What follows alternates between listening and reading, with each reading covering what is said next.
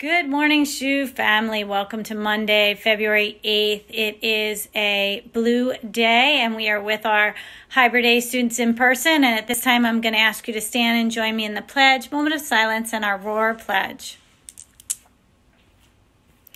I pledge allegiance to the flag of the United States of America and to the republic for which it stands, one nation, under God, indivisible, with liberty and justice for all. Please remain standing for a moment of silent reflection.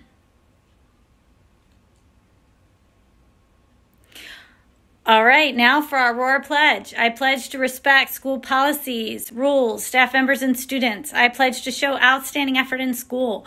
I pledge to attend school daily and on time, and I pledge to be responsible in all school settings. Remember, we are Tigers and we roar to achieve. All right, let's get started with our morning announcements. As you know, we're going to continue on with Black History Month and reading our famous folks in Black history. And we're going to start out today, February 8th, with Tamika Montgomery Reeves. And the Honorable Tamika Montgomery Reeves made history on January 3rd by 2020 by becoming Delaware's first African-American Supreme Court Justice and the second woman to serve as a judge for that court. The Delaware Supreme Court is the highest appellate court in the state of Delaware. Tamika Montgomery Reeves will hear appeals from lower-level state courts and will have responsibility, along with other justices, for the administration of the state's judicial system. So that is Tamika, our amazing person in Black history right here in Delaware. And for this Monday, for our quote, it is, be brave enough to be bad at something new. So trying something for the first time and knowing that you might fail is okay. Just give it a try. You never know, you might like it and you might get better at it as you keep working at it.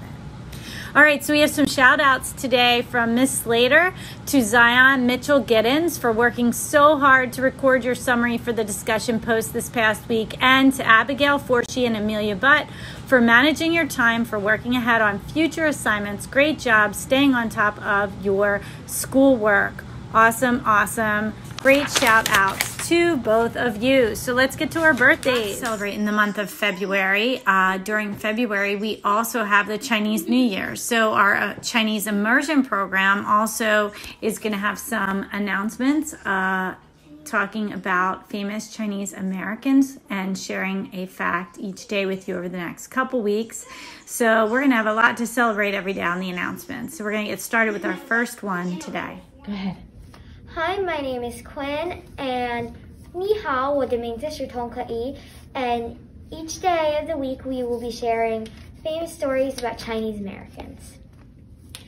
太平洋是一位天文仪的美国人，他发明了995口罩。